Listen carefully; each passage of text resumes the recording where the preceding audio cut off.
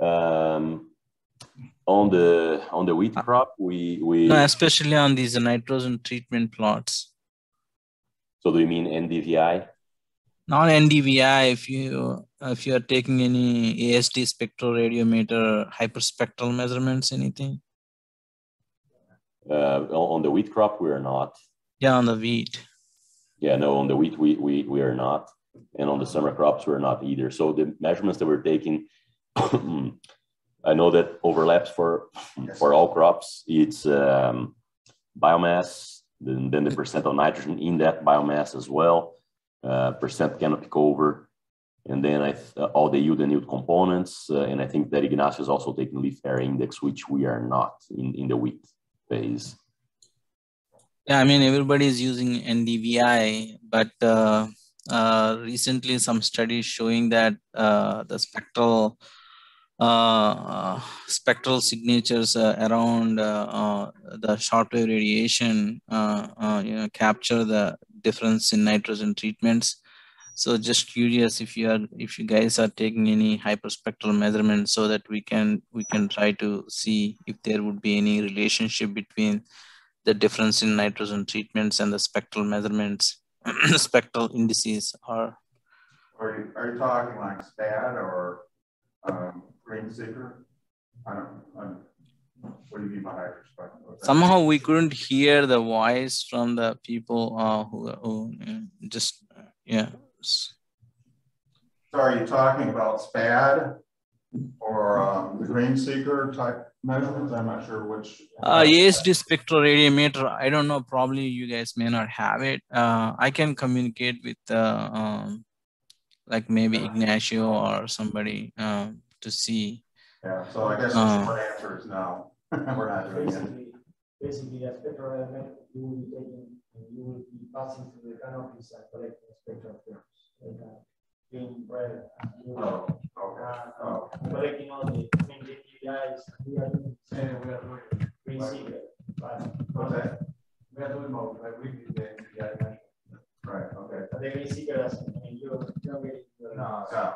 Right. It's just like yeah. So he's talking about the individual ones.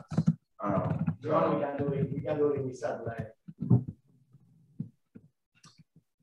Yeah, so Prasad, we're not doing that at the moment. We're kind of discussing other measurements there, but not this one. So I'll refer to this one as nitrate here, just to separate from the soil quality one that Chuck's doing. And I'll just put it every year. This would be at planting with the different crops. And then the students can coordinate. So for example, Luana, whenever we're going to plant 3 different planting days, we can coordinate with Paula. So she's sampling on the same day that we're planting. Yeah, I'm one of my students and Paula and sample for nitrate. So Excellent, yeah. Because if we do that, then I think it's well aligned with the crop calendar. We have exactly from planting until harvest there, and that harvest one can be used for the planting of the next crop because it's within a few days anyways. Very good. So I guess that's good to line that one out. Well, Justin's coming. He said he'd be here at 8:30. I guess after he talked and hearing the raking effort, should we be removing 100%? Should we?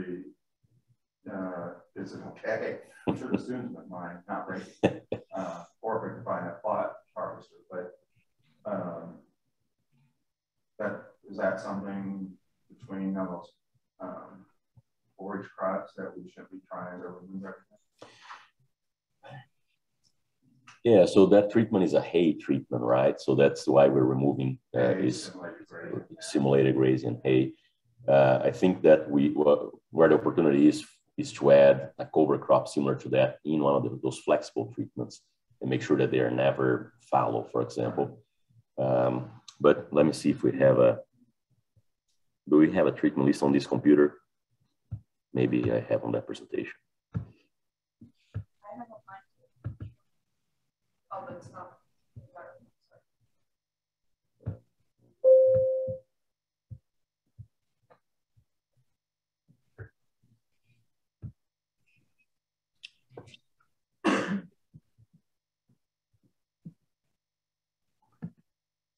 That's not good. Yeah, let me share this.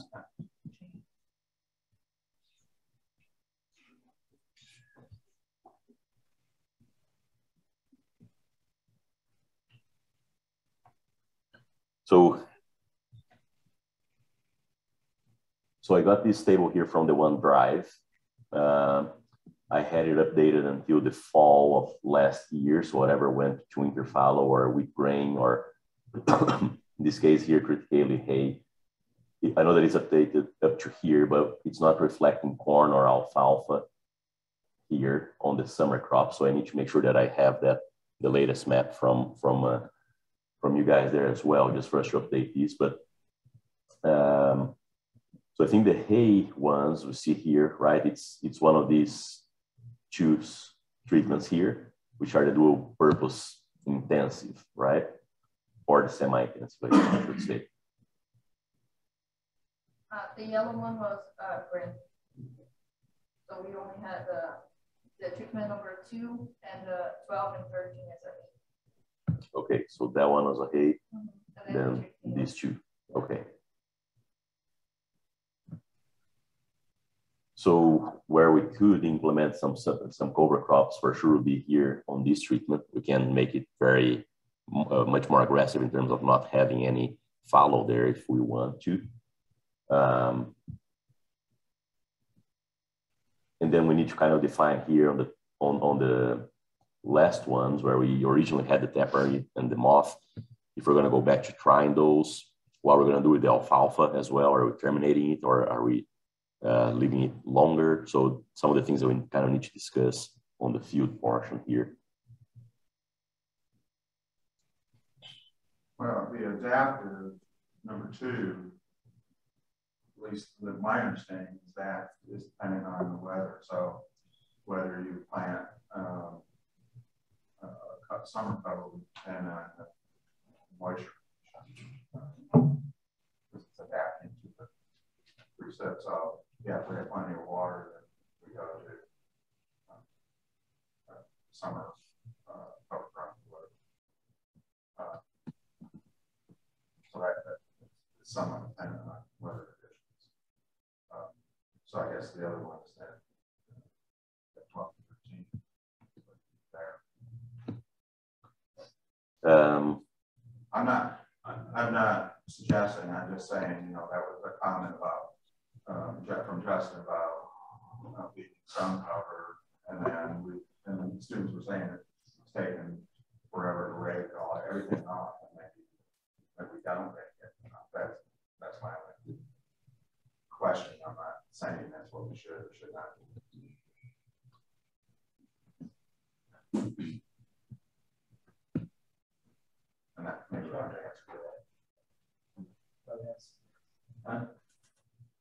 I'll answer that. Hey, Justin, how are you? Okay. Okay. It's not the end.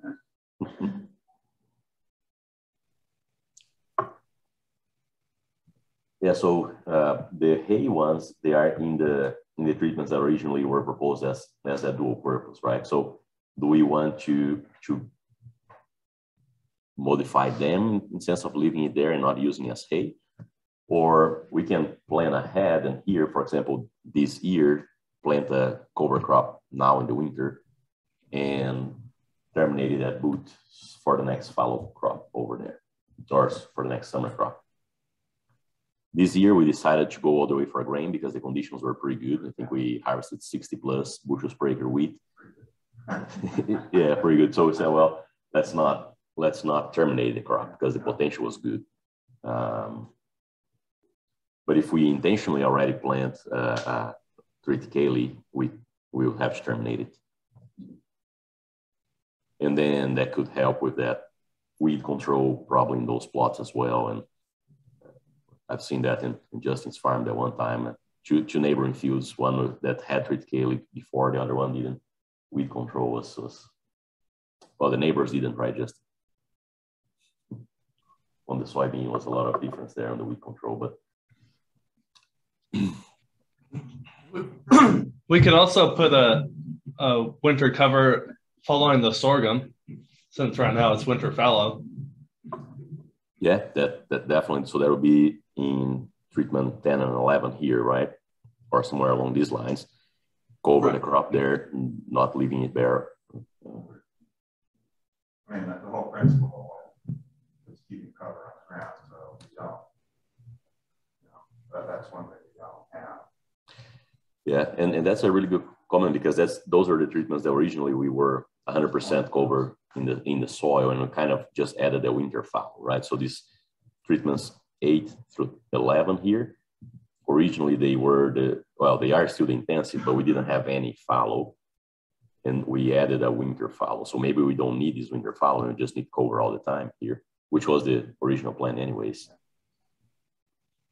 I think one of the reasons why we kind of did that is you do too much intensity things down on this neck of the woods, eventually you run out of water. There's just no way you can get around it. So the thought was be intensity for a while, take a little bit of time off, let the water profile kind of recover, and then go back into some more intensive stuff. So I think that's the logic for having that winter fallow in there. Mm-hmm. Yeah, I remember those discussions. Now with a cover crop, if you're not going to get much out of it, I don't think, in over the winter. But if you terminate it a little early, maybe you can capture enough water in April, early May to get that next summer crop going. So it could work.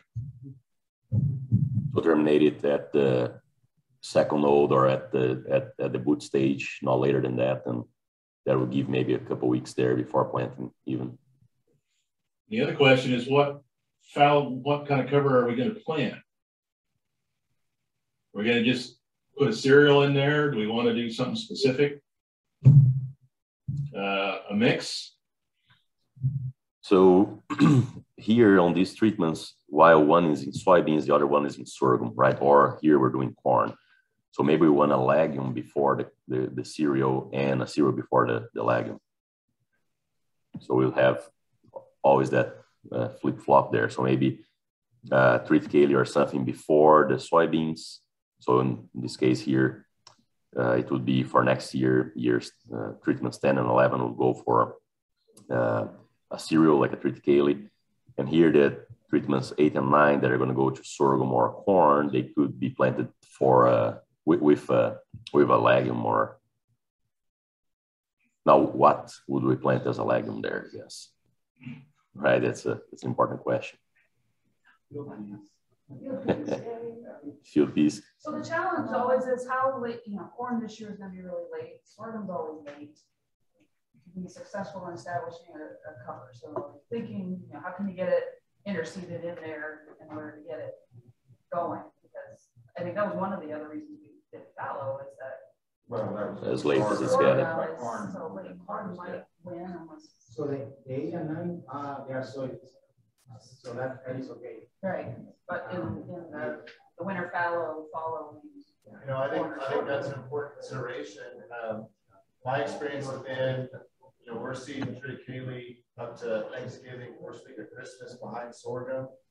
And rye, I think, is even, if you use it, is even a little more aggressive at capturing that any warm days in the winter and especially in the spring. And we're getting still really good growth in the spring, even seeding that late. And the comment about using up moisture is really valid. I think Ashland bottoms, just kind of my opinion is we're kind of the central, the 135 corridor and east, I think is probably most average years gets enough spring moisture to recharge in May. That water that the winter cover uses. I think there west it gets kind of questionable. I think Ashland bottom, I think my opinion is to be comfortable pushing that up, getting that weed control benefit, allowing it to go more mature. But I don't know how many plots you have, west too, and in Oklahoma to treat everything the same. Well, and it could be somewhat adaptive in the sense that some winters would be fine, other winter springs would be not so fine. You just kill it out and not take up the moisture. So what about aerial distribution of the seed before the crop is even harvested? Well, there's a lot of that, there's increasingly that happening with especially these Haggies that ADHE is planted around the state. I've seen a lot of those field days, even as far west, north central, there's in Jewell County, I know there's farmers using that and getting success. I think it's our dryland system a little bit more successful than aerial seeding over the top of the canopy. So I haven't seen it done as much in sorghum as corn, but I think getting that seed down there, and again, in Ashland Bottoms, kind of Flint Hills and East, I think that would be something really good. That's a good point. Is you think the aerial just because it's too dry? I think the aerial too much gets hung up at the canopy. Yeah. I think the key to those Haggies is get those drops down, get that seed down to the soil surface below the leaf canopy. I'm not familiar with the Haggies, so so they have like they have drop nozzles that go between the rows, so you're actually putting it down. But they're still broadcasting the seed. You're not. You're not planting it, but you're blowing it, or. So yeah. Well, our aerial seed would probably be right. So. That's why you can do those little. Yeah. Right now. And so I also was curious about the kind of rain, but I don't know if that's helping. But I saw a lot of that in action so far. Okay. And I could see how a cereal could do that and do okay if you broadcast certificate or something. It's going to come up, right? It's what happened with harvest losses and everything that comes up after. What about, I mean, I have the feeling like peas are going to be more sensitive to a good seed stab, seed to soil contact. Now we got to find the people that have the interseeders that actually can drill between rows. And there's those around. That actually run a barrel a couple of rows down. You'll be going out with soybeans, though, right? So yeah, that's true. Still, if you use a broadleaf ahead of your corn and sorghum there, still. So are these winter peas? They survive well here. Depends on the growing system that we usually. Right now, taking into fixation to see how much we are having finished study with Craig. So we are helping on the fixation side to see how much we are fixing. Most of the UPs that are testing phase only, and then we have few studies in it. So far, we're doing okay. And they have a nice cover. I don't know if the question that we discussed with Justin last week, we don't know exactly that is the best. But we know that is the best. That's an unknown question. Could you do a mix with brassica? We could, if you want. In that study specifically, we're looking at winter food. So you get brassica with some other types of benefits. Yeah, but again, we don't know. We don't know. We don't know much about. We were talking about doctor about these that we were talking about. Thinking of using barley or veg. He wants to do this.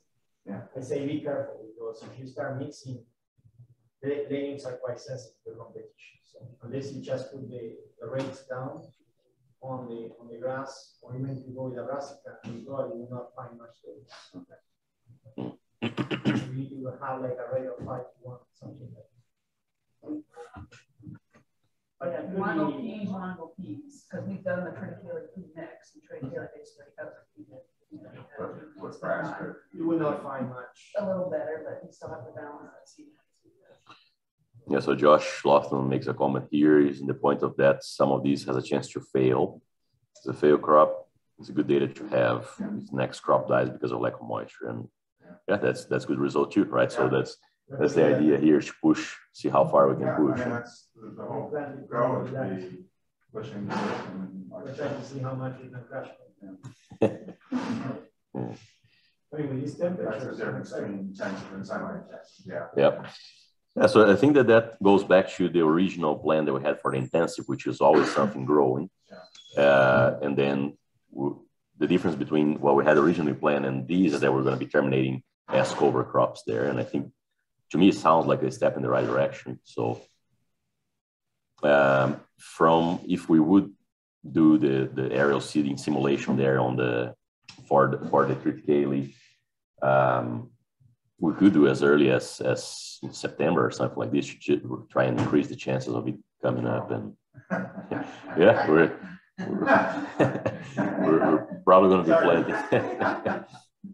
So you are saying your aerial simulation would be graduate students?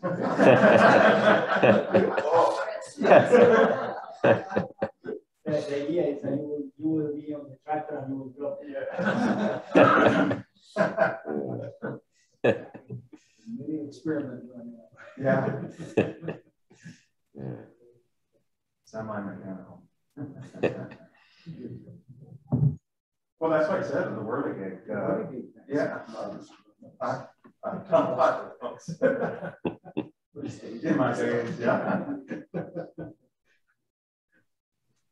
We might have a few of those around. So if we go that route, the only thing that we've done so far that wouldn't, I mean, it's just this treatment 8 and 9 that had a winter fallow so far. So that's very, I mean, we can still kind of incorporate the treatments 10 and 11. They are still, they have been cropped since the beginning. They haven't had a fallow period yet. So it still gives us at least 2 observations, 2 full years, or even 3 of observations there. So you may on that aerial seeding, there hasn't been much of it done in sorghum. I think, I don't know why for sure. I don't know if sorghum may be a little bit more difficult than corn, getting that aerial or that triticale established or bi-established just on the surface, since it goes a little later in the season. Yeah. So you may be able to be adaptable to there if the aerial doesn't work after a harvest. You say, oh, we don't have anything growing, still go in and seed perhaps. yeah, so we could give it a try on the aerial and see by time of harvest in November or something. If it's not established, we're planting at that point in time. After other crops anyways, we could still plant it. So does that sound like a plan or that we should pursue here? I guess that's the feeling that I'm having.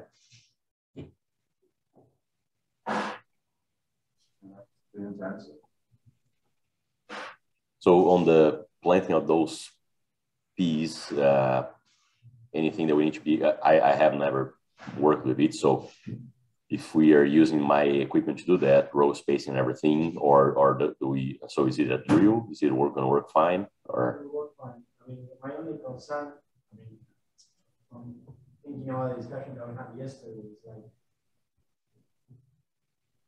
we can add it to the system here, but I think that we still need some formal testing on what are the risk. I don't think answer yesterday. That's also not sorry, just we need to think about how we can, what are the options to optimize the system and what are the options that we have in terms of cereals and legumes or brassicas.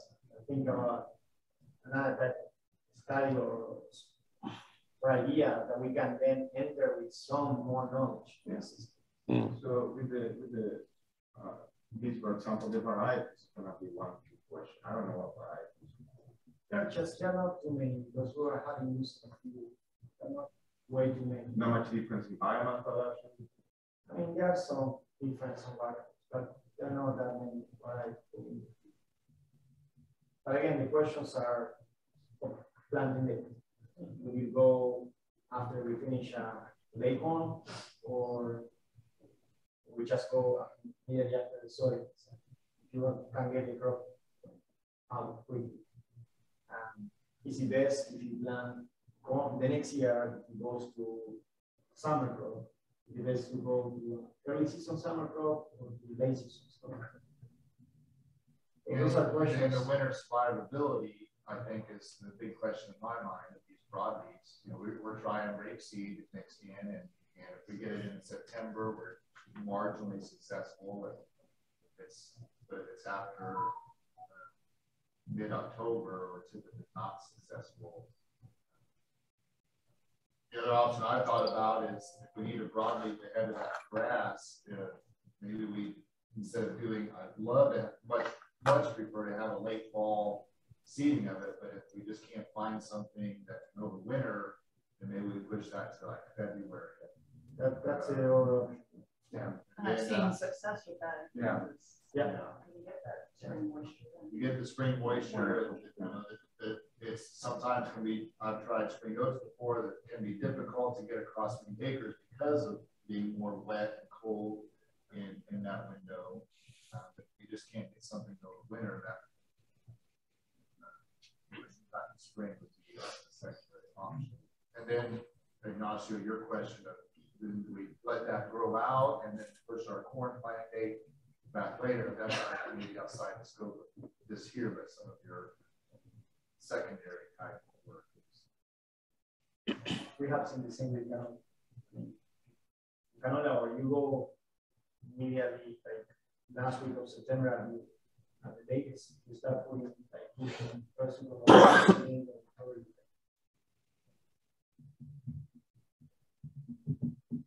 That's a challenge of putting something after summer. Mm. The only way to put it is maybe to interseed. So, or you wait. But I have seen a lot of success that we did one time. We tried canola and further. That's kind of my experience. Do you think canola would, if we broadcast canola, do you think it would? Or because you don't need to seed it too deep, right? But it probably still need. That could be another one, but again, the only challenge is we should be putting that canola now on the corn or on the soil. But so we're planning probably within the next 10 days the first planting time for us. So if that's something that we need to do, we can already do it. Could be an option, yeah. That would be the only way that canola would succeed. And do you think broadcasting it? Have you seen any? Is there any data on that? No. I mean, try it. I don't think it'll survive. I think that channel will survive if they have this whole surface. If you broadcast it, that's anything you should go. If you're in full season soybeans, I don't know how you will be able to interseed through that. That's it.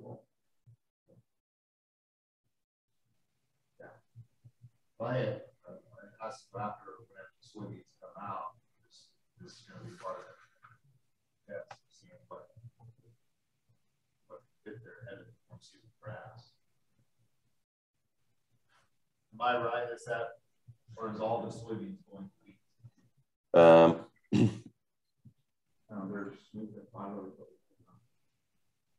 There's there's some soybeans wheat after soybeans, right? Yeah, there's some wheat after there's some wheat after soybeans. I think we're talking about fallow after soybeans. 10 and 11. Yeah, the only winter fallow that we had was after sorghum because of how late we're harvesting. You've got wheat, you've got soybeans, wheat one. So some are on line 10 and 11. Is that double crop sorghum there? After you harvest the grain off that wheat? Yes. Yes. We're very late planted.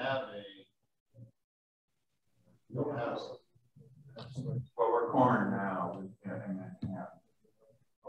that's sorghum. Because sorghum's too late. But that's a good point. Just so if we're following what we had proposed here, really the only option that we have for a cover crop is before the soybeans, not before the corn. We're not, okay.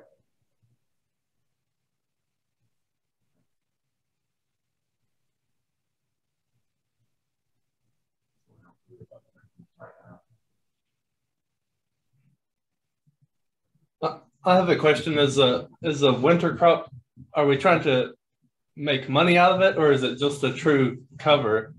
Because I mean, we could use something like turnips that's going to cover the ground, but it's not really going to add anything value-wise. Well, there's that. I think intent, we're talking just to be a cover for weed management. more aggressive.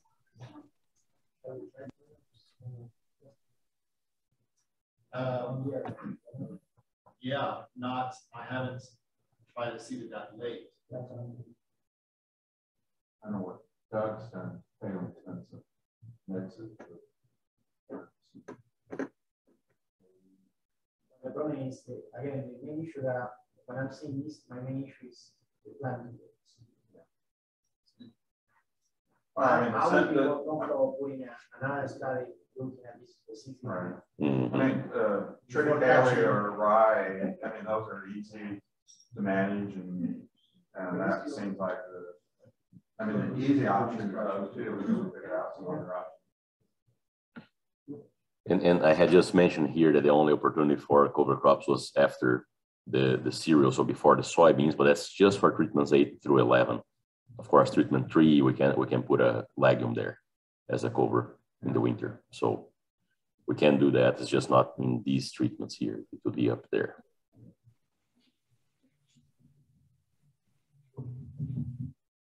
And right now, Ignacio, do you remember what the adaptive is planted with? Is it soybeans, corn? Summer, the horse soils, right? Yeah. Horse soils. No, that's down at the bottom. No, sorry, which The adaptive grain, the number 2 up there. One of the things that from what we talked about yesterday is that maybe don't take as much data and not too much changes to these plots, or rather take some of these ideas and put side projects. So I think maybe that's what we need to think, not necessarily changing here. I think it's still a good discussion, but we probably need to do separate plots to look at planting dates and that's it. Yeah, that's a whole separate stuff. Yeah, but I think having just instead of winter cover on these, put a rye triticale. So a question that I have about some of these satellite projects, right? Because we can discuss them a lot, but is there funds for us to do that? Because that they can take quite a bit of money if you're going to plant a lot of different cover crops and test different varieties. And I don't. Existing funds is all we have unless we get. Unless we're taking cut back on the mission. That's why I was saying that. I mean, at least I talked to Ignacio. That's why also I got a Skype yesterday before getting to you guys dinner. Yes, a lot. The only way that we can do it is we cut back.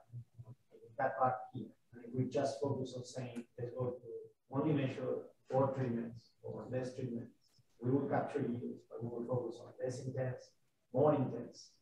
So then, with the equal amount of time that he has, will invest his time in a different way. But at least it's for him too. The motivation is that he's thinking that we are doing something innovative, that we might probably crash, most likely. But we know that we are trying to take a risk and do something different. And I'm with you. It will take more funds, more resources, and we'll be limiting on what we can get done.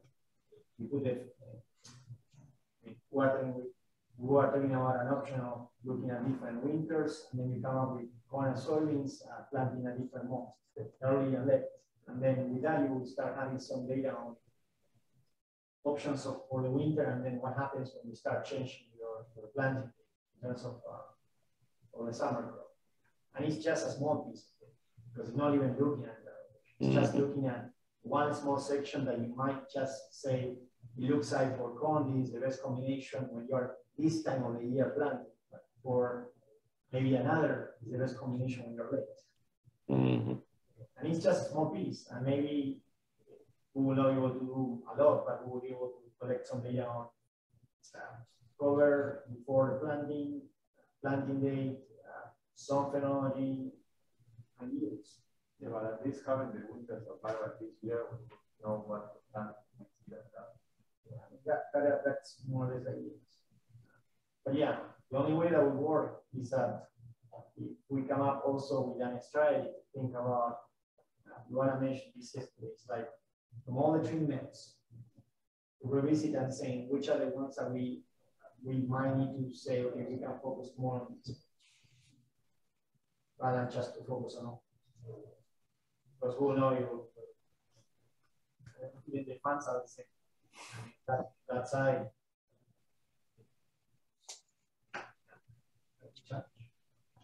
already know there's enough money. Oh yeah, but I need to bring it up, right? So unless you want to grow it. Grow it. Yeah, look at that. We always give it a try, right? So.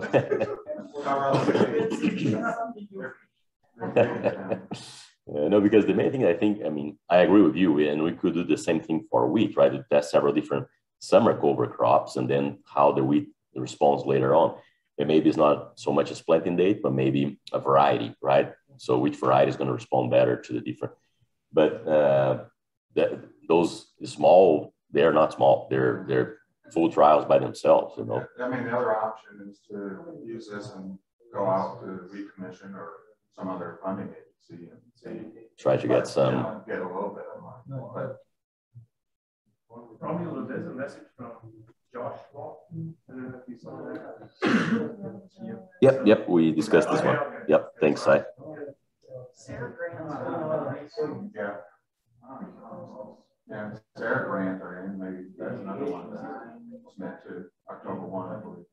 Yeah, that would be a good fit, wouldn't it? Yeah. And Sarah, it would be a good fit, wouldn't This it? would be a very good fit with Sarah, like a couple of your farmers.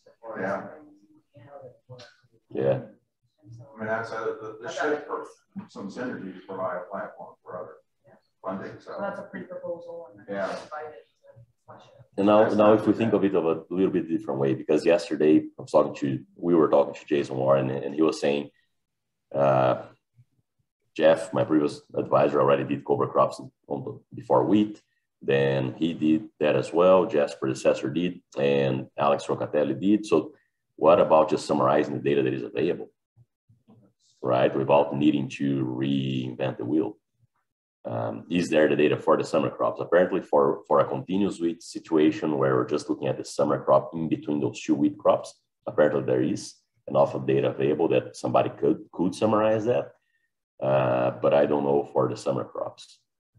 But you should summarize it, then are there some things that add value, you know, gaps, and then figure out then, but yeah, Sarah Grant or, you know, some commission grants or others, you know, might be ways to supplement funds.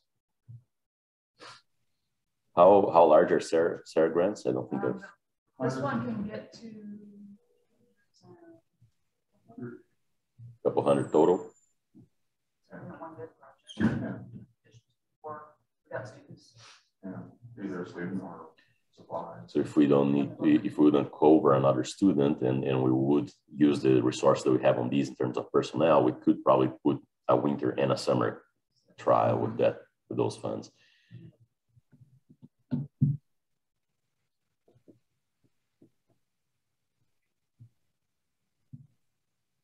I know what you're saying. I mean, I was just asking last guy, I said, when we were thinking last year about testing,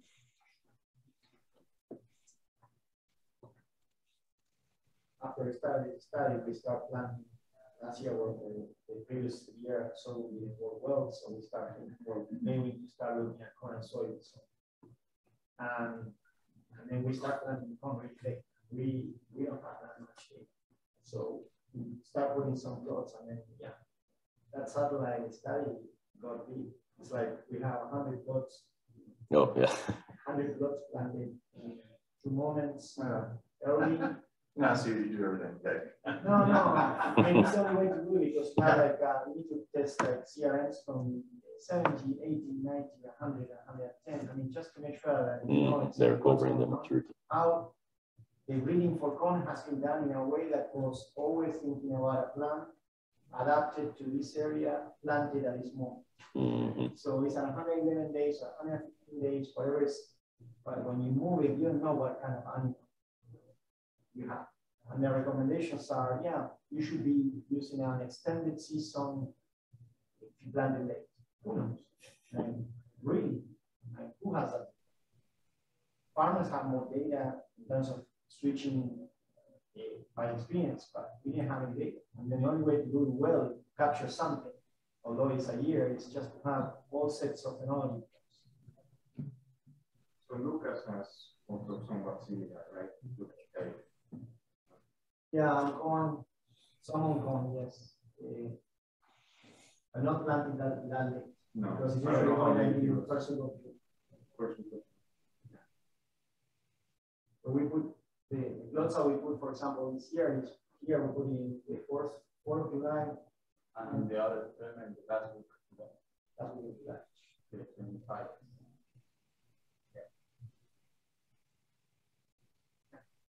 And most likely we will crash part of this time. I would say 80% my estimation. So how many planting dates are you looking at? We are looking at 3 planting dates connected to this. But we will get enough data to understand if you are looking at a modeling on this information, you need to know what is your optimal date, what is the optimal combination of CRM within those optimal dates, what are the adjustments that you need to do on densities. And that only, these small questions, they require like 100 plus, yeah. No, I see your point completely. I'm not against anything. I'm just saying that before I touch too much this one, probably we'll think about how we can add some more information. So a SARE grant, 250,000. Up to 3 years. Maybe it's a possibility to test windows our options and then think about doing a formal study, more formal.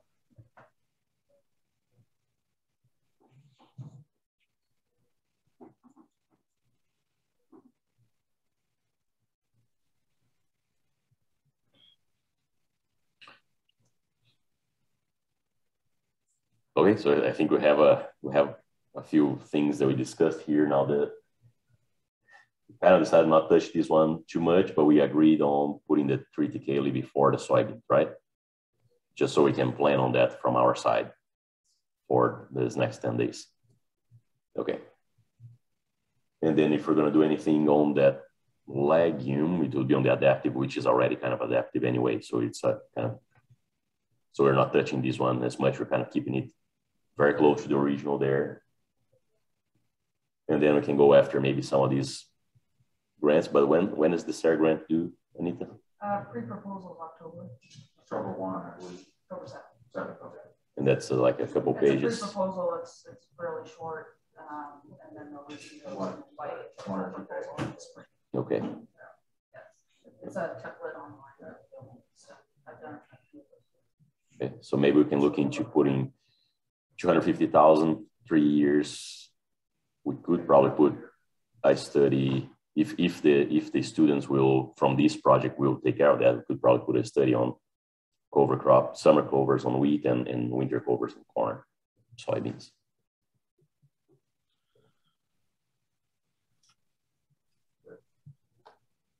And that's one of the outcomes of the project. Is how many other calories.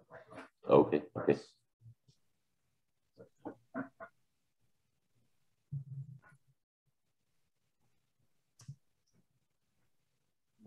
The 2 left treatments is Oh yeah, that's a good point, Juana. So what are we doing on these 2? So where is alfalfa planted? Which one of these do we have alfalfa now or hudra? I think the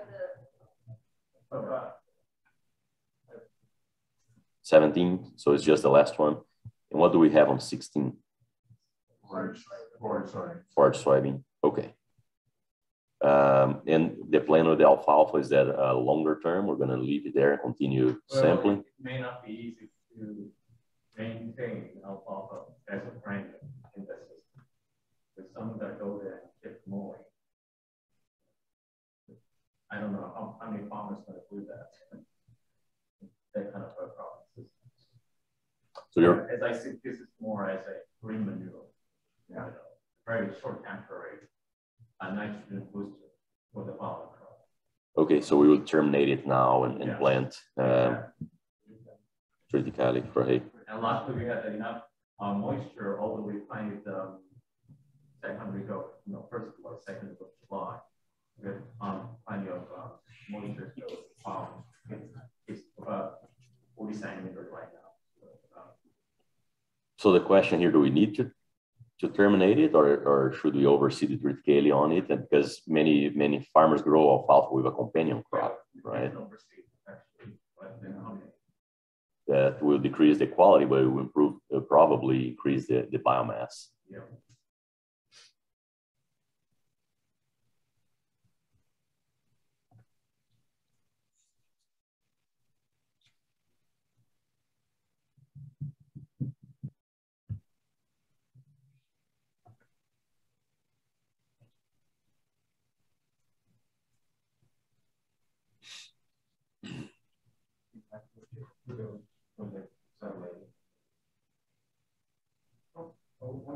Is it possible? Yeah.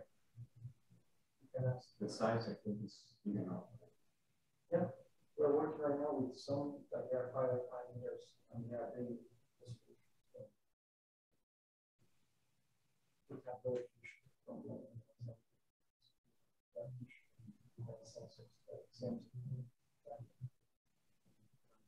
every month they are launching new issues. So we are doing fusion. So we are basically now fusion satellites. And basically we are able to make almost a day. Wow. Use for some data you are getting from Growthways. You got technology for corn and you use a more just by looking at maximum temperature and the that's how they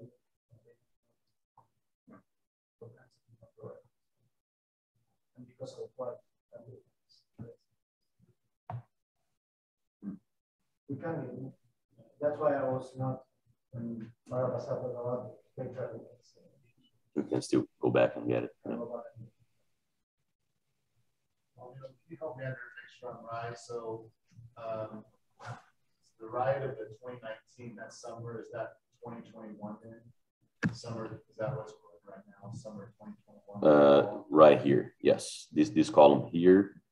So yeah, we planted everything to wheat in the first fall, 2019. This was last year. Then this was this last winter season, and currently it's here. But there is a couple of changes that we need to do here. And so wait, it's here, right? On this one. Yeah, we need to do a few changes, but mostly Justin.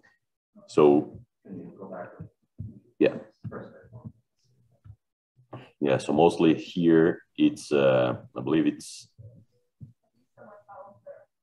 summer fallow in the adaptive. Oh, okay. Okay.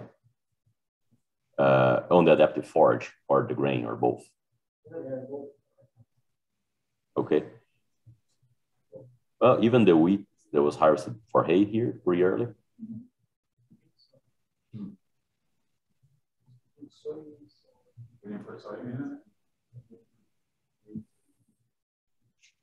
So here, Justin, should be corn instead of sorghum. And then here it should be forage soybeans, and here it's alfalfa. So probably on this alfalfa, I'll be tempted to just overseed it triticale on it and then continue sampling it at least through next spring. Yeah, if you're paying your next rotation is triticale for hay, I would assume. Yeah. Mm-hmm. And then here where you have the forage soybeans, we just go for triticale normally and for hay as well. Based on our experience, and it's not about forage soybean has been the best.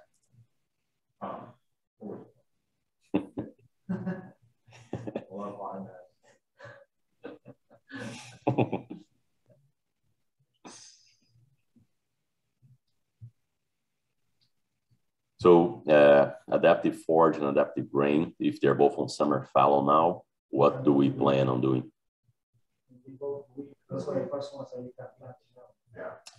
Yeah, probably on the grain, I wouldn't plant it yet, but on the hay, I could already plant it. Yeah, we could. So Luan, if you want to write it down. So. The first planted soybeans are the ones that already first. Yeah, 7. Okay. They will get at least mid-October. I would say 2 weeks. Well, the temperatures could be 2 weeks. Okay. So those are the first ones that you can get. Excellent. Yeah, and that's one thing that showed in the first year of data as well. The one is going to show later on that even the ones planted after soybeans, but the ones that could go early, you did really well. But the ones that went way late. And the problem would be that the one at soybeans, so we planted the one in July. That will be going away. Mm-hmm. So then, so everything this fall of 2021 everything is going to either wheat or triticale cover or triticale hay. We have a winter fall Except for for 10 and 10 and 11. So, but here will be triticale cover crop now, right? Now, on the treatment tree, which is the adaptive grain, we don't need to go for wheat. We could do a canola or something like that, right? It's adaptive. So, or we can add, as we were talking, a legume cover to go for a corn later. But then next year would be, well, I guess it's some, You got it, yeah. So it could be corn, yeah. So that, yeah. So maybe, yeah, that's a good thought. so a couple of things that we need to discuss is these adaptive treatments, what we're gonna do, right? The wheat for hay, we can plant it right away, no problem. Then the adaptive grain, should we do something different, like a canola, or should we do? Well, if you're gonna go to corn, then you would do your pea, you could do the pea now, right? Plant a winter pea now, we could, yeah. Not for grain, so just use for grain. Well, Possible. It's possible, I mean, you get it wet or. But again, the idea is Well, but we have in the the summer, cover and then you got your summer corn. but like in the first summer for adaptive grain, we have dual purpose cow food, so, well, so we have grain. The option is going to canola and then you soybeans. So they harvest a little bit earlier, right, than the wheat. You can have a row crop soybeans. You just put the canola there until June and then you just go like rows and rows of soybeans. That's great. And you'd probably be able to plant that a little bit before the double crop soybeans after wheat, right? Or pretty similar. I mean, that's this year. We saw another was like probably a week. No, Okay. it was not a big advantage, but no need to hold back.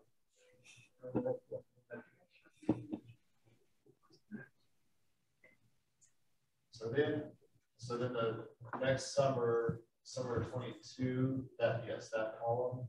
So those soybeans and sorghum are going in immediately after we harvest them, right there. Yes.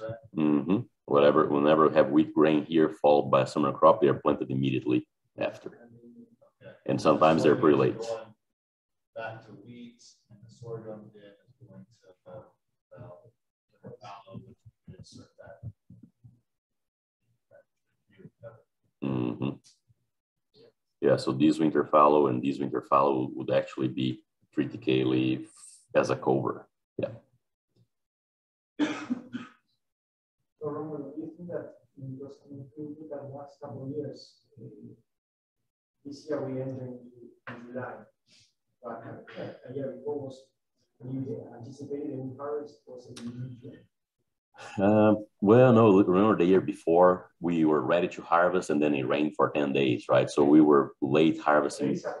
Right, that we could, if the weather is good, always get the weather. Yeah. No. So if the weather is bad for wheat, we would be harvesting mid-June. Yeah. Mm-hmm. So if it's pretty hot and dry in May there, probably mid-June we can be done.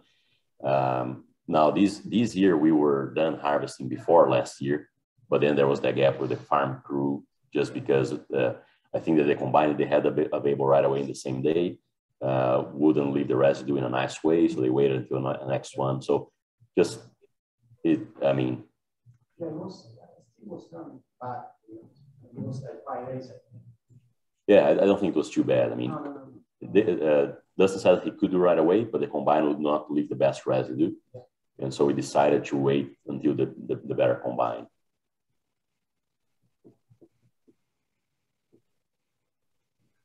The idea on the dual purpose intensive, is that theoretically the most intense system as far as production between forage and grain? No, so you see like so these three treatments here, well, I should say from 4 through 11, they are 3 intensities of grain only. And then from 12 through 17, they're 3 intensities of the dual purpose. So they should be the most intensive out of this group here from 12 through 17.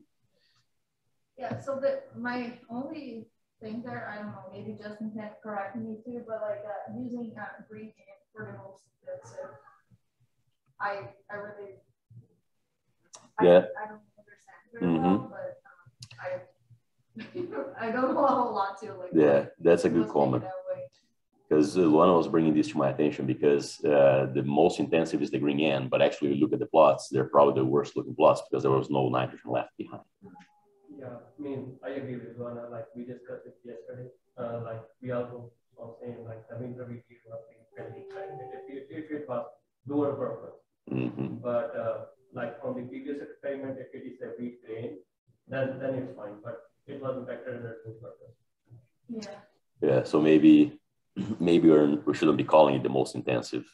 You know, we should be calling it like a. This was also again we put those treatments were to try those two temporary and mod works. That was the intent. I don't know that was really intended to be the most intensive. It was really intended to rise. Really to look at supplying biological peptides. Yes, and it didn't work for us last year, but as I was saying yesterday, I think we need to try it again.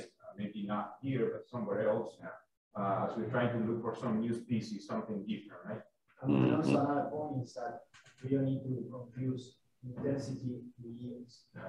Because one thing is to say intensity about getting a crop in the soil, making sure I have coverage, versus saying that if I don't put a crop, I will get more yield. Yeah. Yeah, that's true. Put another crop, you will get more yield. Yeah, so remember. If I put a summer fallow, your wheat will be more. Yeah, so remember the goals of the project is to reduce or to increase end use efficiency and increase precipitation efficiency. So yield doesn't necessarily, it might be more profitable to use green nitrogen and increase end use efficiency with that. I think that's what the purpose was, to look at. I think that we call intensity was more because we were saying, if you look at compare benchmark with the other the treatments, yellow and brown colors, I mean, are basically you always have in the summer you have sun. And the other ones we don't have any. And that's intensity. It's intensity of basically the rotation. Yeah, that's true. Yeah, that's true. So okay. So the intensity here we were talking about number of crops and not per se like how intensive you are treating the system. Okay. Which is the last column, then you see the number of. Because you can have 50% more yield on wheat, but if I put a productivity or a soil or soiling that adds more productivity overall in the system, it might increase productivity compared to wheat. And then in terms of use efficiency, whatever calculation of use efficiency you will have, will always be more efficient when you have more productivity for enough water, for enough nitrogen. Right. Overall in the system, not by crop. Not by crop, That's a problem now. We need to avoid looking at by crop. We're doing this by crop. We got 5-year systems here. We need to be careful about things in the crop. Yeah, that's true. Yeah. That's a really good important discussion. I'm really excited about the South Alpha thing. Maybe get going, kind of having it as a perennial mixed into that main system and seeding into it some annuals. I think that's really interesting. The forage soybeans, one consideration there may be, I know when our summer covers are too heavy broadly, we don't have enough warm season fast growing grass in there, really hard for wheat control. So maybe adding a millet in there with those forage soybeans might be increased biomass a little bit and some wheat competition also. Are you changing the rate there, Justin? Are you using the same rate on soybeans or are you increasing the seed rate? I think you would probably drop your soybean rate a little bit. Okay. That's a good suggestion. Even some farmers in Maryland actually they interseed they treat Kelly into alfalfa stand and then make silage in farms of springtime. That's a neat idea. So on the millet, on the forage soybean, should that be something on the adaptive treatment then? so we don't change what we've done so far on the bottom here? Or as those two are kind of flexible so far anyways, right? We started with moth and pepper and then went to alfalfa and forage soybeans. So either we keep these alfalfa and forage soybeans kind of through the end here, so they will have consistency there, or we kind of need to call them adaptive. But we do have the place up here where we already had forage soybeans to have a forage soybeans again here with a millet on our adaptive forage there. Just thinking of on the long run consistency, how Hudra is gonna take care of the data later, right? So I really like the idea. Then I think we could compare the forage soybeans with millet here versus the forage soybeans here by itself.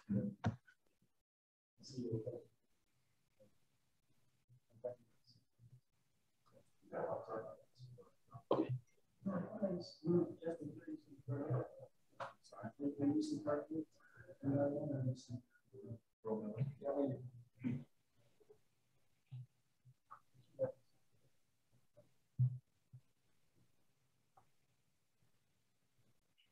Yeah, that's really good discussion. I think we're fine tuning things here. So just for us to go over these, and I'm not writing anything down. So Lana, would you take these notes? Baseline, keep it as is. Adaptive forage, we will go for wheat hay now, and then summer, well, forage soybeans plus millet on the next year.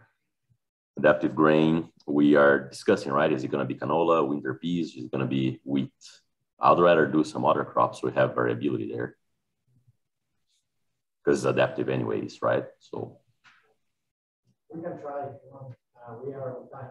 We got some canola, trying to get canola soybeans this year.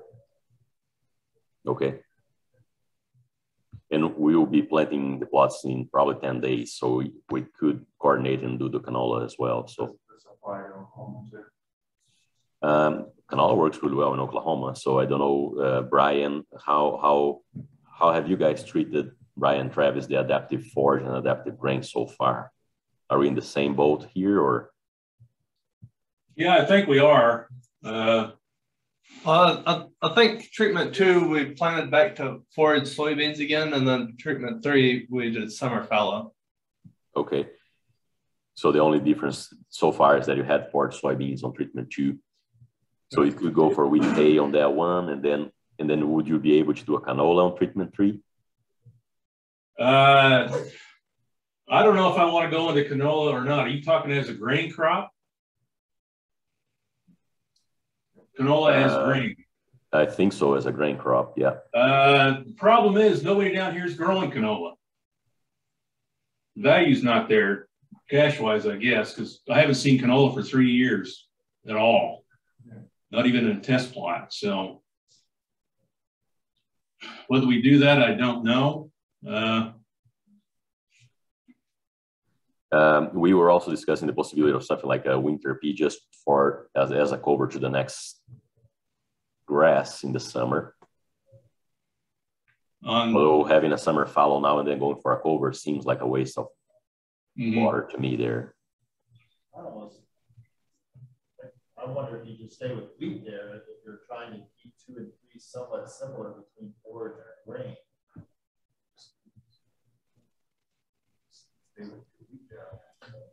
It's always an option. It would be probably planted at the prime time there after a fallow, so it's probably going to be a pretty good conditions for this wheat crop.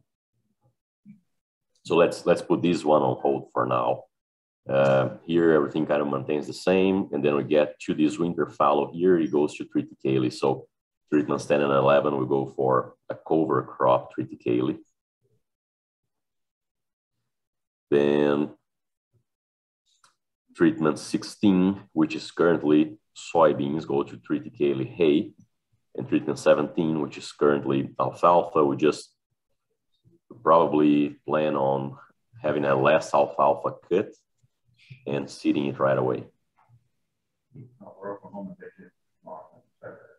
So Oklahoma did moth and tappery. So I think then you guys would continue with that, right, Brian, Travis? Yeah. We had a much better year this year with the cover crops. So excellent. Last year was just a weird anomaly. It didn't seem to grow anywhere. I planted in multiple experiments. It just didn't go. This year it seems to be a lot happier. Josh said, okay.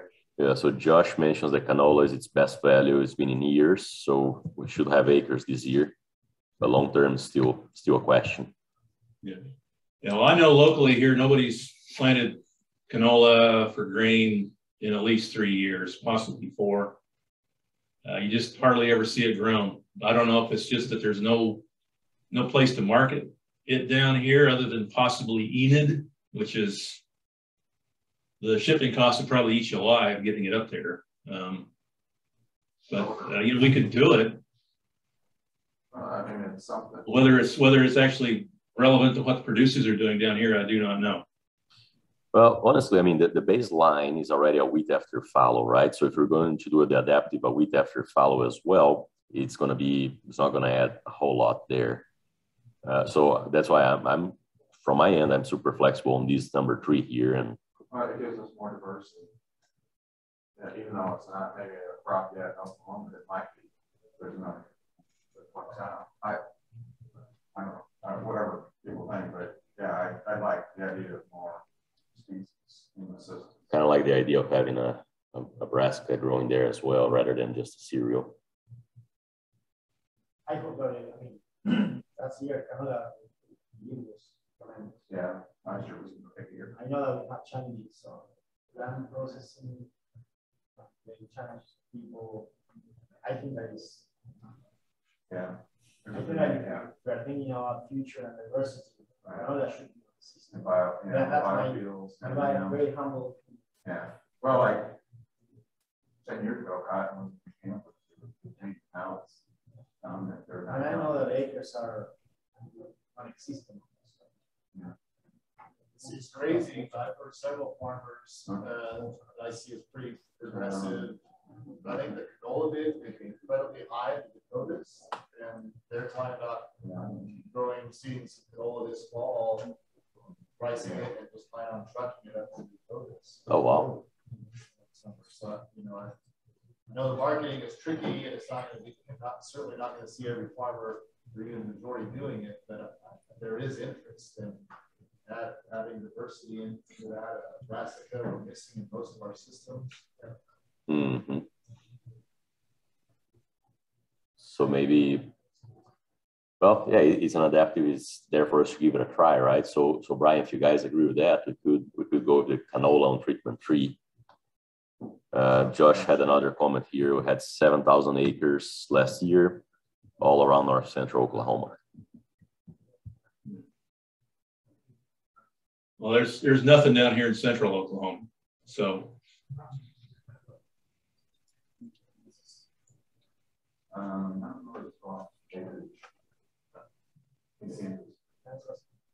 Someone who close to 100 years ago, now it's going.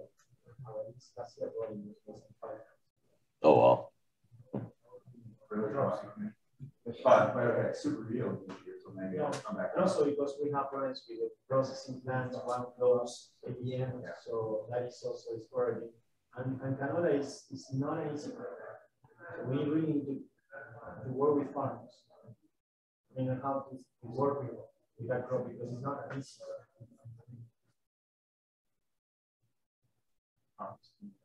I think that it's not only the harvest, I think that is just but it's also the visual appearance. When you go in the winter and you see that crop, it's devastating for some farmers. And I talked to them, they were like, it's really devastating. And also when you look at the growth section, and you look at the lack of uniformity, which for many farmers, when we talk about any crop, we talk about uniformity so much. That crop doesn't respond to it. Well, that was a crop. We get a lot of canola. Exactly. But you can have a plant here and there, and it will grow well. Oh, it's easy to grow. It's harvesting. Harvesting. And not a great canola. It's just adding a seed to the ground directly. You guys are making wheat management real challenging.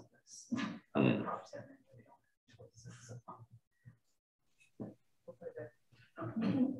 mean, but if it's only one treatment, there are always students that can go there and plug the weeds, I think. So, I mean, we've done it before. We do for the crops with the treated kale, the plots with the treated kale. So it's one treatment, it's going to be 4 plots. The day. Not the one saying, so, yep.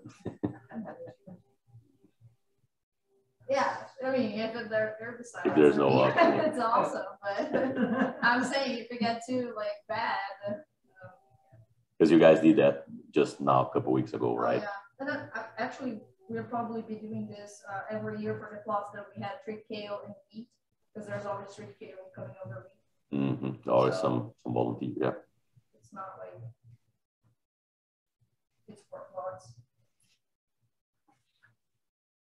Okay, if we're going to grow canola, is there a particular cultivar we want to try to go for? Cultivar? Yeah. Can I suggest we do something that's Roundup ready for weed control? So he's suggesting canola that is Roundup ready. Yeah. That gives us a little more flexibility for weed control, because we will probably have volunteer stuff, you know, coming up. So what about the volunteer canola later? You can control that with other chemicals then? Well, you can use 2,4-D to control that stuff. It's not really a problem. Yeah. I'd look hard at your herbicide program all the way through before I run the break. You've got so much Roundup stuff, isn't it? And is it even the same cultivar in National Bottoms and Oklahoma? Oh, that was summer just close. It's run already. Corn run already, control. Soybean run already, control. That's part of the problem. Alfalfa run already, control. When I say that to Anita, I don't want to say to Anita, we are doing a run already. Oh God, it just not say that. You know, from a true good weed management strategy, no. You shouldn't have everything wrapped up, but you know what to say. But there's other products that make it worse from a grit standpoint. You know, there's potential we have resistant wormer out there. So Misha suggested to use MCPA because canola is not susceptible to many synthetic auxins. So I don't think that, I mean, does canola, are we going to use the same cultivar in Ashland and El Reno? Probably not, right? So if they want to go with the Roundup Ready, I mean, the weed management can be different in both trials there. So Brian, I think there's definitely flexibility there. Okay, all right. Well, we had one of them on the green farm trials where we had the EC systems. We were growing 100 acres of it a year for 4 years. And the cultivar we had was a Roundup tolerant one. That really helped us with a lot of the weed control for the next wheat crop. So, okay. Yeah, so again, I don't think we were going to use the same cultivar. And so if we decide to go with something that is not Roundup ready, it's fine. Yep. Well, this is really good. I think we kind of defined then what's going to be planted not only this season, but the next one as well. And we fine-tuned some of the other things that were more, that were loose, right? A little bit loose. So is there anything else that we need to be discussing on the treatments themselves?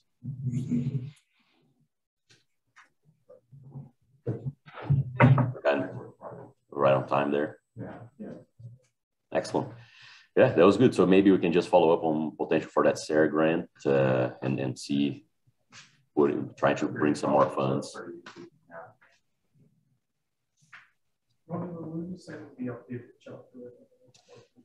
Yeah, well, I haven't updated this one, but we'll work with Luana there.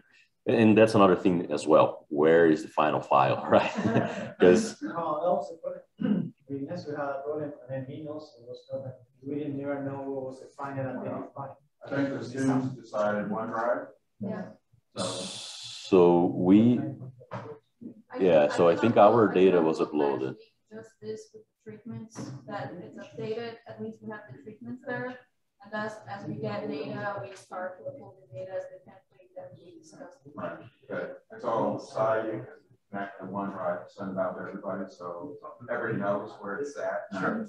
Yeah. That was part of the problem. And that was the folder that Amber still established when she was here, right?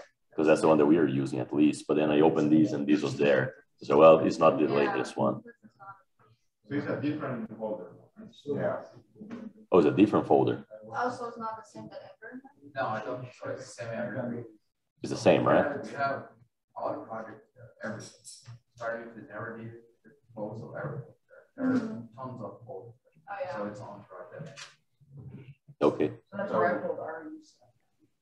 Yeah. So we just need to designate the current project plan for build in a folder and then tell everybody what that is. Yep.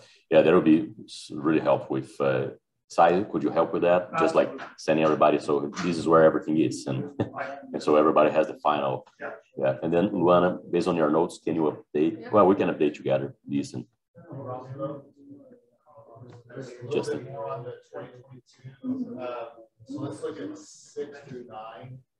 So those will be, that'll be double crop soybean summer of 22, double crop sorghum on 9 or 8, 9. Is that correct? Corn for Kansas. Yes. So that will be true double crops planted after wheat harvest on both of those. Yes. And then so then your semi-intensive will go back to wheat, which will be tight after that double crop soybean on fall of 22. Is that accurate? Yeah, we are already throwing here. So here you see that we had, yeah, that's not, because we still had wheat, soybeans, wheat, summer fallow, then wheat, soybeans, wheat. Yes, so that's true. It's pre-squeezed. Which is fine, that's okay. And then what does it mean when then what would be, it says usual. I'm just curious how that plays out in the following year. Thinking about double crop soybeans going to wheat, then you've got the double crop sorghum or the winter fallow, what that looks like in the intensive versus semi. I know it's kind of getting out there, but I think it's important to think through that.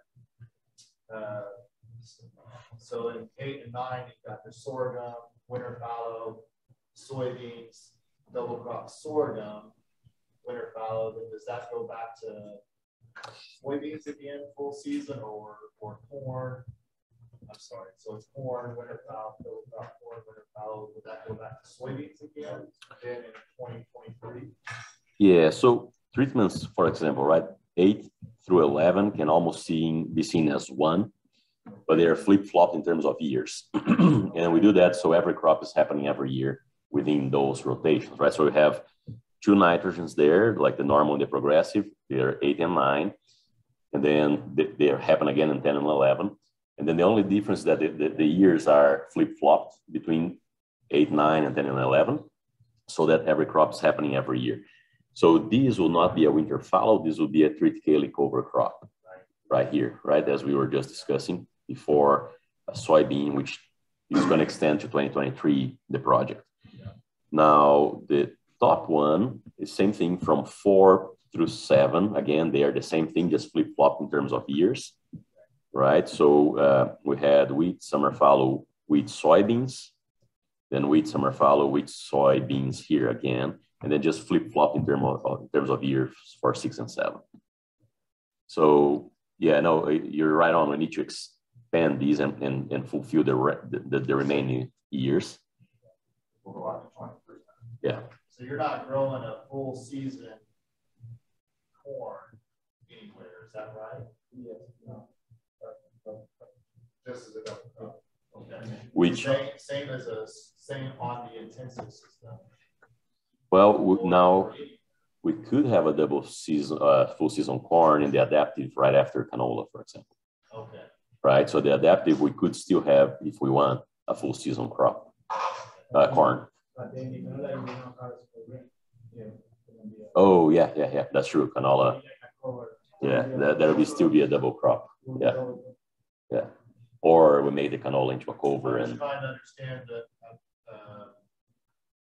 the system laid out across the 5 years. I know why you're doing that to kind of keep it so you get, because you need to get a few through the cycle at least once. But it's curious to me a little bit just that there's not, why you would, the other option would be to wheat, double crop soybeans, winter fallow, and then full season corn or full season sorghum. Again, that's kind of mixing up your what you've got laid out here. So it's okay. I was kind of curious about how that laid out. No, that's a good comment. So we don't have, I guess, what you're suggesting is that here instead of wheat, soybeans, wheat, then summer fallow wheat again, we wouldn't have this wheat crop and we would go for a full summer crop. Well, actually, no, I'm looking for probably an intensive system. Okay. Instead of doing double crop sorghum, do double crop soybeans summer of 22 on the lines 8 and 9, and then full season corn. I'm sorry. So that's corn in Manhattan. So Kansas, summer of 22 is double crop corn there, right? Yes. Instead of doing double crop corn, do double crop soybeans, and then full season corn the following year. Summer of 23. And then you could put a winter cover after the double crop soybeans ahead of that full season corn. I think that's a little bit more common from a farmer perspective than double crop sorghum, and then you're also doing in your current system, you're also got full season beans, wheat, double crop, and then full season beans again in 21 and 23. Mm-hmm. So maybe that's important for the research, to kind of get 2 full season beans in there instead of switching to one full season grass like corn or soy. I don't know. That's just an observation that we don't have a full season grass there. Mm-hmm. No, that's a good point. On the research side, we try to have it at least 2 times repeated that cycle.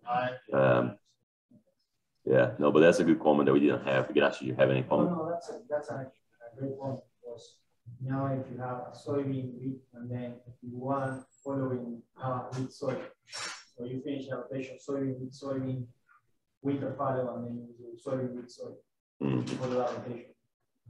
So you don't have any. That's only one opportunity there for saying, okay, we can put a full season on.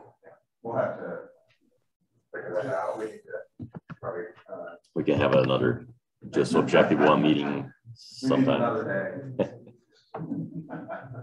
Okay. No, great discussion. So I guess we got 20 minutes here, maybe 15 before break. So we just kind of have a report out to the larger group. Ramon, you want to just keep the report out of what? What summarize where I've to. So okay. Okay. We're ready to tell we don't have to do it. No, absolutely, we can do that. Yeah, so same thing. Designate a person from the objective group. Okay. So we've designated one from objective 1. Go forward with it. So essentially most of our discussion was trying to fine tune some of the things that we are noticing that maybe can be fine tuned that we noticed in the first year. Let me share this. The first couple of years of the study.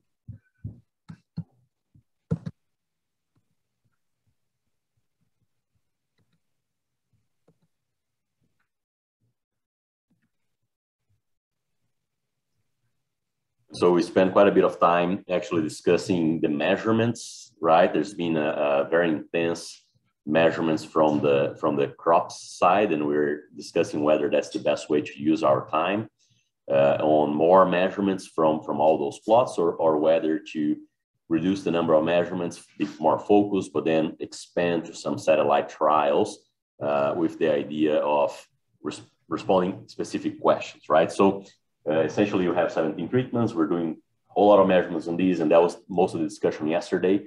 Is that a good use of our time? Or should we tone down the measurements here and expand the satellite trials to answer specific questions?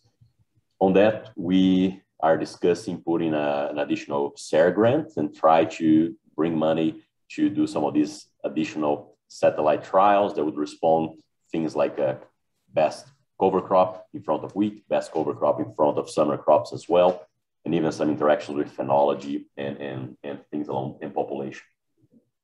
Then this morning, we spent more time discussing the treatments that we're actually doing. Essentially, what we decided to do here, we're not going to modify many of these. Actually, we're not going to modify anything huge on these treatments, but we decided to do a few modifications. For example, add a canola crop in our adaptive grain over there. In our forage soybeans in the adaptive, we decided to add a millet crop together with the forage soybeans as well to go after more biomass. And then Huda is also going to look at the quality of that biomass. So that's going to be interesting data there. We're not going to change anything on treatments 4 through 7 here.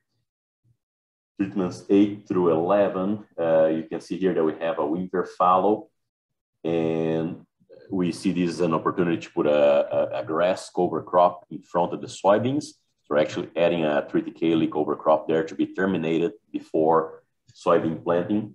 This is the intensive treatment anyway, so our idea there is to have no fallow, no bare ground any point in time. Treatments 12 through 15, we didn't change anything. They are the semi-intensive dual purpose here.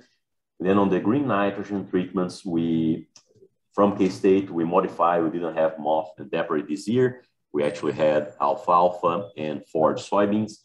What we decided to do there is in the alfalfa, instead of terminating it now, we're actually going to overseed triticale over it, and we're going to have that mix of crops, alfalfa and triticale, to improve the amount of biomass that is growing there. And then that's going to flip-flop next year, where forage soybeans switch with that alfalfa and triticale. So again, major things that we have here. So yesterday, this morning was mostly defining on these fine-tuning treatments based on what we've seen so far. And yesterday was mostly discussing what measurements to focus on and if that's the better use of our time, spending as much time measuring very intensively these plots or adding additional satellite trials. Did I miss anything that maybe you need to add as well? Decided to do some more detailed nitrogen management or nitrogen measurements throughout the experiment as well for nitrogen in all plots. Yes, Tyson. Yeah, just a question. So, you'll have the data that you'll need to estimate the nitrogen and water efficiencies. So on the water efficiency, we do, Andres is measuring detailed soil moisture in 5 treatments, right? So for those 5 treatments, we will have the soil water budget with measurements in the profile. For the others, we're probably going to have to do some sort of precipitation use efficiency. Yes. We're not collecting biomass. You're not collecting biomass, but we are, right? So I mean, so between those. So we will have the biomass data, and Andres will have the soil moisture data. For the other 12 treatments, we'll have to do some sort of precipitation use efficiency because we don't have the detailed soil moisture. On the nitrogen, that was a big discussion that we had as well. We have the baseline measurements for all the plots. And so far we didn't collect soil nitrogen from those plots up to now, at least in Kansas. I think in Oklahoma, Brian has that data. But we will starting with this winter crop now be measuring it at every planting. We'll be taking a profile nitrate sample from here through the end of the experiment. So at least from here on, we're going to have a detailed by crop budget. And before we need to see what we can do with the baseline that we have up to now. Thank you. That sounds great. And I just say what I said over there.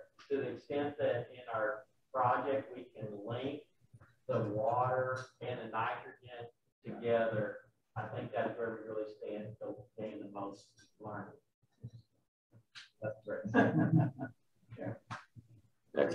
Thanks for the comment. No, that's Gary's mantra. Can't have one of that. Glad to see you, Ben. I listen sometimes. All right. Any other comments, feedback? All right. Dr. 2.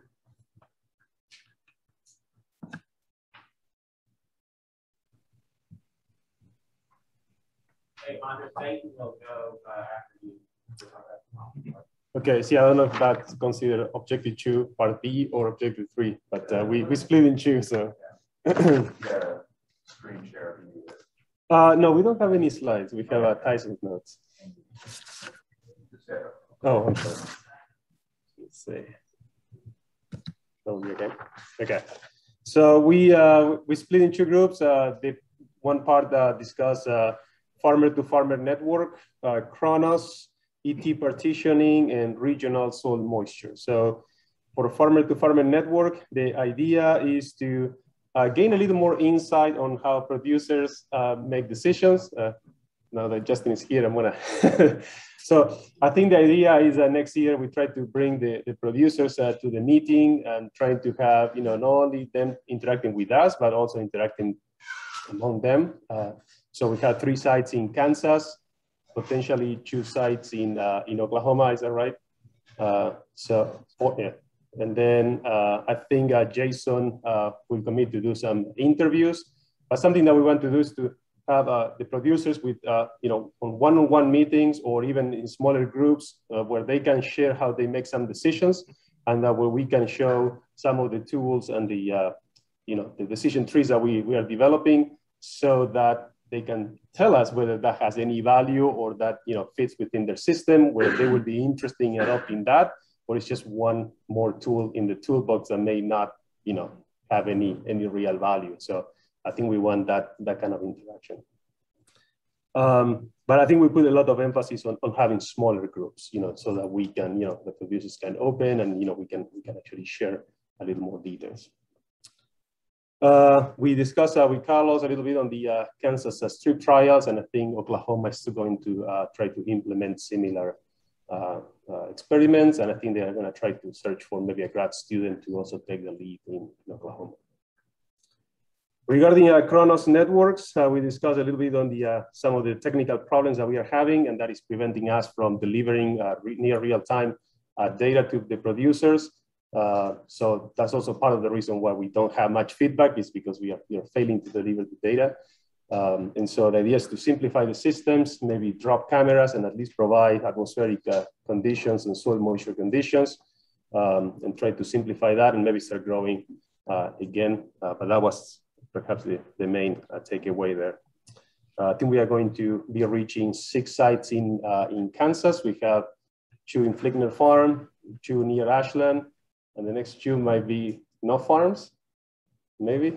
And we need to find the other 2, and then I think Tyson, I'm not sure if you're going to have those 6 by the end of year 3, but the idea is to have the 12 that we committed, and typically side by side. Regarding ET partitioning, Eduardo is going to be deploying about 3 to 4 towers across the state.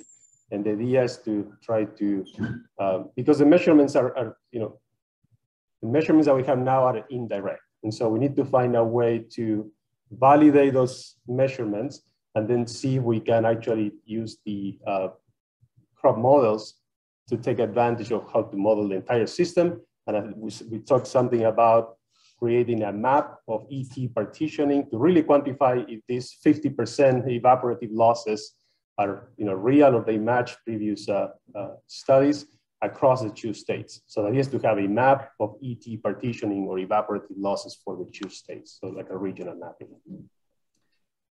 So that is a project that will take quite a bit of time and effort, just because going from the ET partitioning, monitoring E and T can be quite challenging. So we will need to develop some work with the students. And then the regional soil moisture mapping, I think, so Oklahoma has something in place already. In Kansas, we are trying to come up with a similar approach, trying to leverage soil moisture from the Oklahoma Mesonet and the Kansas Mesonet. And that is going fairly well. I think we just need to formalize that into a map. And again, when you saw the presentation by Prasad the other day, he was already showing the nitrogen tool for Kansas and Oklahoma together. I guess the idea is to move in the same direction with the regional soil moisture mapping and with the ET partitioning. I don't know if I missed anything. Okay, hopefully we can accomplish all of that. Great.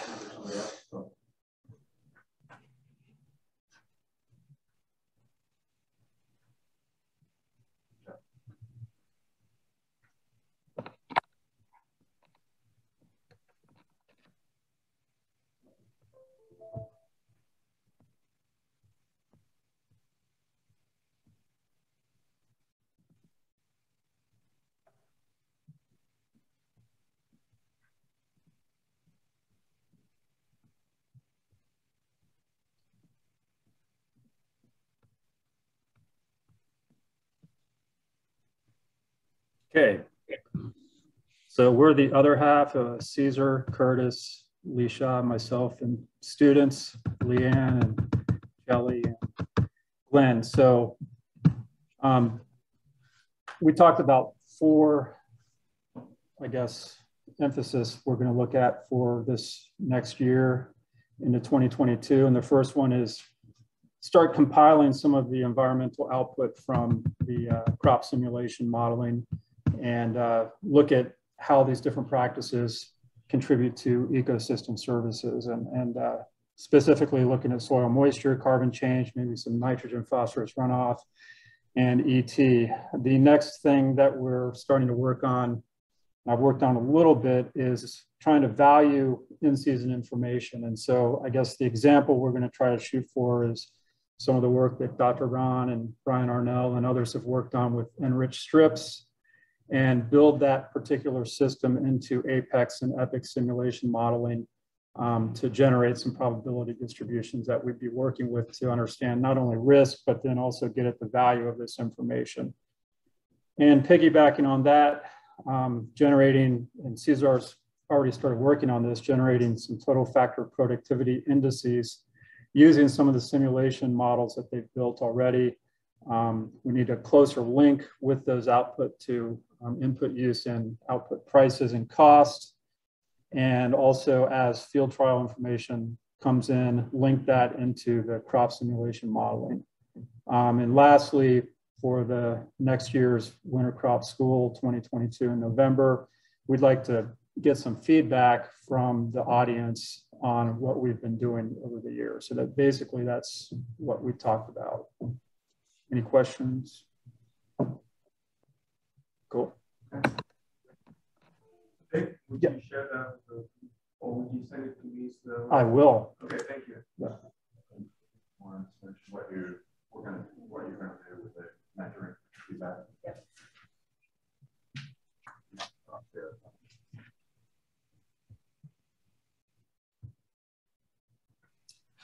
Okay, so planning for the 4th objective with the REUs, my goal will be to put together a Qualtrics survey for the mentors rather than we didn't meet today. So I'd like to put a survey out so I can get some of that, your ideas documented and things that we might need to do as we plan for next year. If you want to put this down, my deadline to ask for research projects will be October 18th. If you come up with them now and early or the same as what you've had before, go for it, but October 18th. And so that'll be sort of my deadline for feedback from the mentors and potentially having a Zoom discussion to follow up on that as well. So sort of over the next month. My goal then will be to open up the application for the REUs November 1. So that's why I need it by the 18th. We can put that on our website and start putting our call out for REUs. And then ask them to be due by mid-February is what we had done in previous times, and be able to turn that around so we can start reaching out in March to those REUs. So those are my key plans right now to keep that program rolling. Any thoughts, feedback at the moment?